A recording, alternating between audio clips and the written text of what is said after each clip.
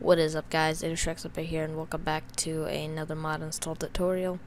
Today we are doing the ArmorStatusHUD, DirectionHUD, status effect HUD for Minecraft 1.7.10. So if you will look in the description, you could find the two links that I have provided, both to Minecraft Forge downloads and the bspkrs mods. I'm guessing he obviously is the dev, but yeah, I don't know if it's like whatever. Anyways, but so you can click more info if you want to see anything about this, but this is the forum post. But first you need to download his core right here, and just grab the latest release from right here. You could download it right there. Bring your download. Do not click any of these advertisements, by the way, it'll just get you a virus. So you just download file and keep it. Also go back to here, more information to show, and you get the latest download for Minecraft 1.7.10, and just click the same thing right there. As you can see, I just finished downloading all the mods. These are the 4 mods you will need. Now you need to go to Minecraft Forge downloads and usually get the latest 1.7.10 download. The 1.7.10, well, it has, your Forge version has to match the version of the mod, which usually just shows right there on the top of the thread.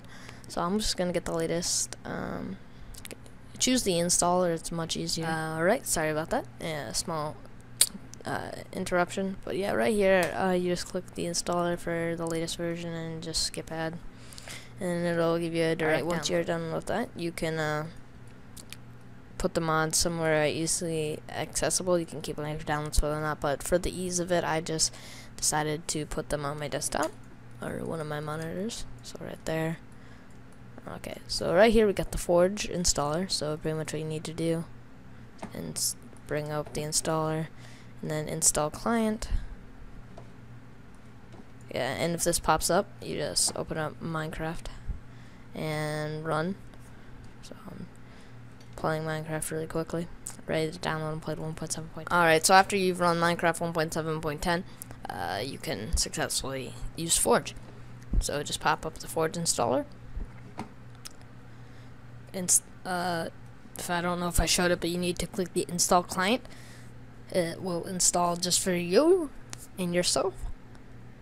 And also choose the directory of which you're going to be. Usually it's just the default app data roaming percent or percent app data percent, which takes you to your app data, your roaming, and then .minecraft is usually where it's the default thing where Minecraft's installed. So as you can see, it's successfully installed client profile Forge for version Forge.10.13.0.1187 into launcher, and grab 11 required libraries.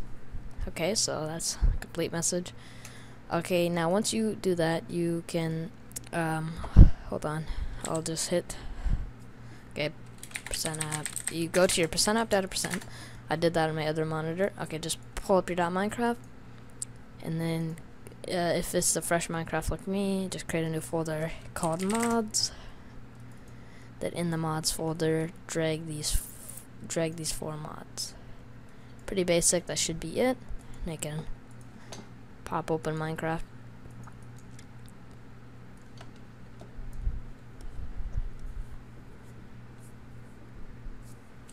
And edit your profile.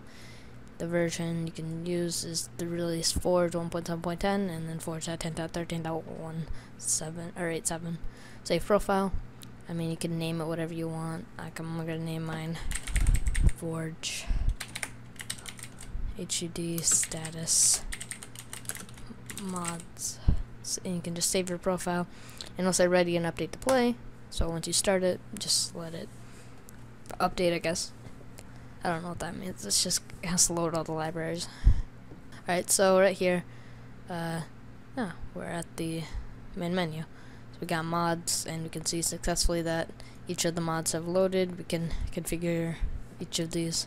If I want to config, show, item, overlay, and stuff like that. But that's a different video. If you would like to see a configuration guide to these mods, please comment down below. And also, if you have your own mod in which you would like to test, leave a comment, or not test, if you need a tutorial on, leave a comment down below. Also, check out some other videos we've uploaded this week, and look out for a raid video coming up soon, either before this video or after it.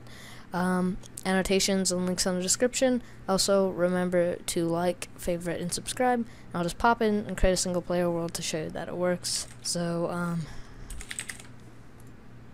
just go in creative really quick. Just create a new creative world, whatever. Oh, by the way, if you're wondering what this program is, this is DX Story. So, oh man, the world is lagging for me.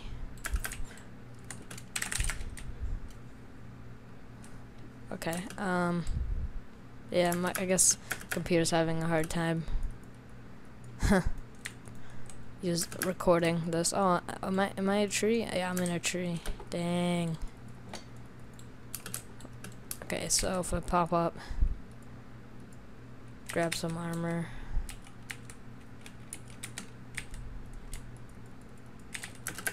and as you can see, it's right there, right down there. I can't. Yeah, it's right down the bottom left corner. And also, if I were to go back to game mode 1 and get some splash potions, as you can see, it has speed 2 popped up as well. If I were to change up my GUI scale back to actually maybe normal, it's positioned better. Bottom left corner, and speed effects on the right. And as I said, you can configure it, or you can't do /config, but you can configure it, and I can give a configuration guide to it. So once again, be sure to leave a rating down below, and I hope you guys enjoyed. This has been Trex Empire as part of the Trex clan, and yeah, peace out.